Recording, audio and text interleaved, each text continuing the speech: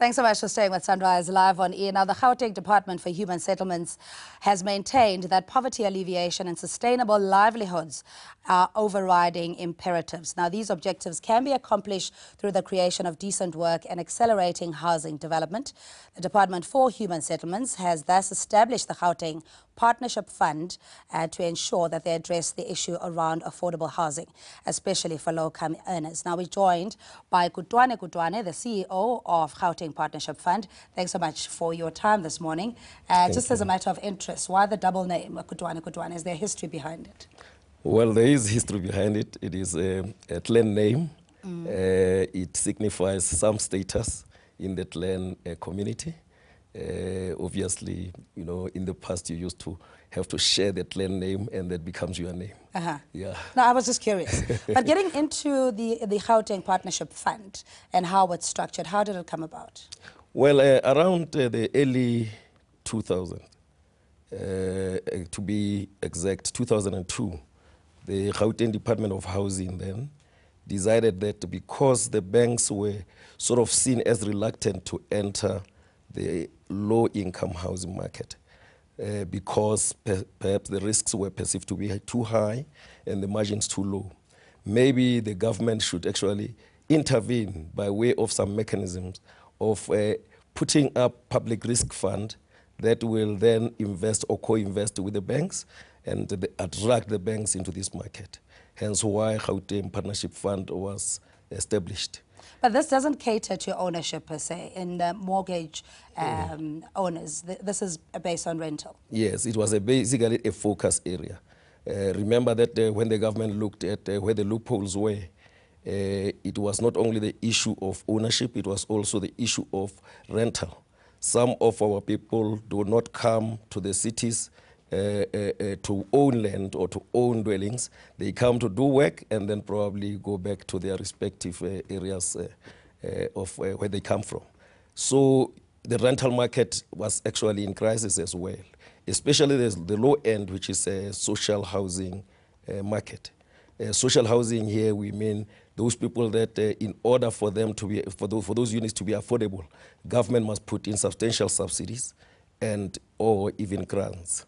So, you know, if you don't have that, then the projects will never fly. They will never be bankable in any event. And you have to recoup the money because I guess we're in a bottleneck situation where the ability to deliver on the demand is constrained because of the lack of resources or that the need is so great.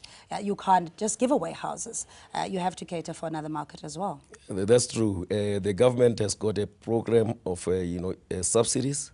There are giveaway houses, your so-called RDP houses, which are giveaway houses for people who are completely indigent. And also you have that gap market. People that you don't know, they do not qualify because of their income for subsidies, full subsidies. And at the same time, the banks would not even look at those people because they have no track record. And you know, the banks have never been able to price the risks in that market appropriately. So therefore, what mechanisms can you use in order to cater for those people? Okay, but your target is what, 20,000 of these units? We've seen around the country, I think the objective there is to reach at least 91,000 of these highly upmarket, if you will, housing settlements. I wouldn't say upmarket, Cindy. Well, we've seen one in Newcastle and I thought I could live in there. So. Yes, you're right. At the moment in Gauteng, we have a target for rental stock.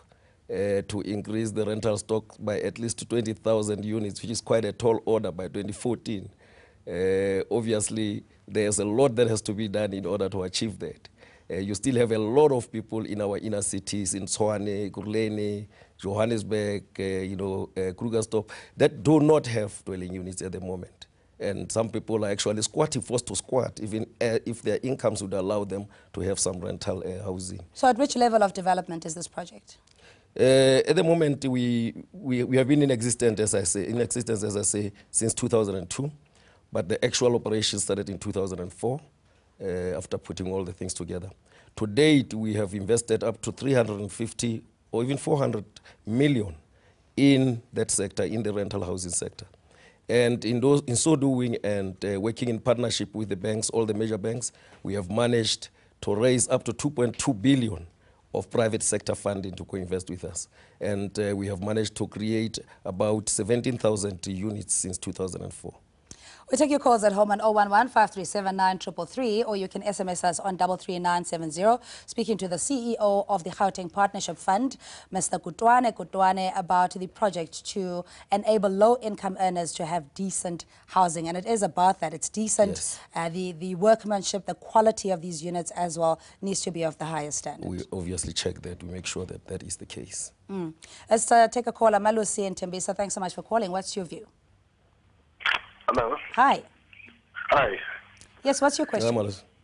Yes, I'm interested in this lower housing. I need information on it.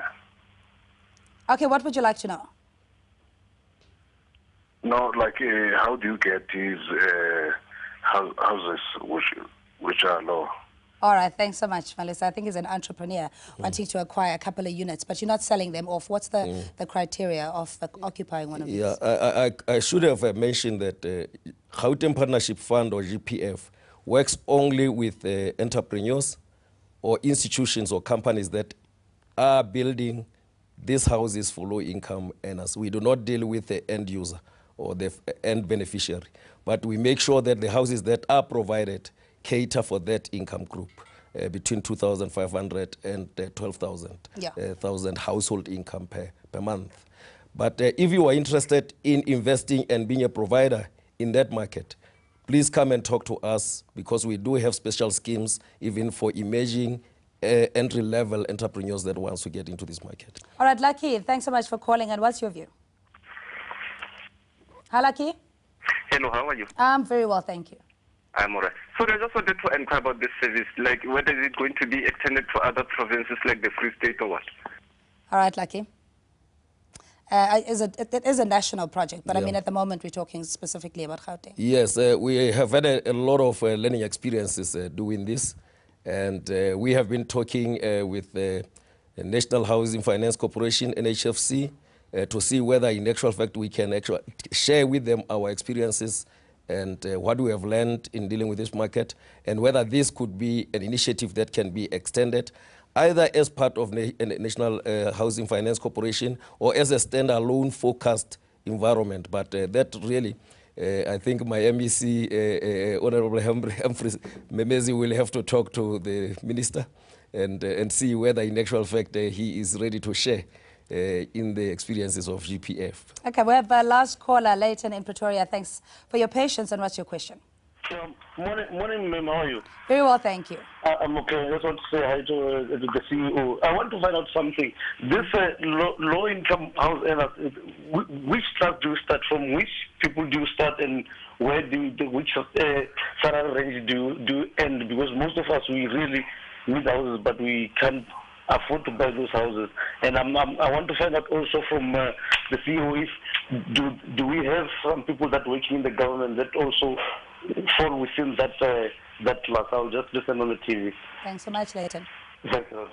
Again, it's just the criteria and who qualifies. The criteria is that, you know, for, like I said, we work with the developers, we work with, you know, entrepreneurs that provide housing, that actually build these houses. But before we can actually fund them to build these houses, we make sure that their houses, in terms of the rentals that they are going to be charging, will cater for people that are earning between 2,500 per month, or households that are earning between 2,500 per month to those that are earning about 12,000 per month. It doesn't matter whether they are employed by government, self-employed, or whatever, as long as they fall within that category. All right, Ray Kutwane, we're going to keep it there.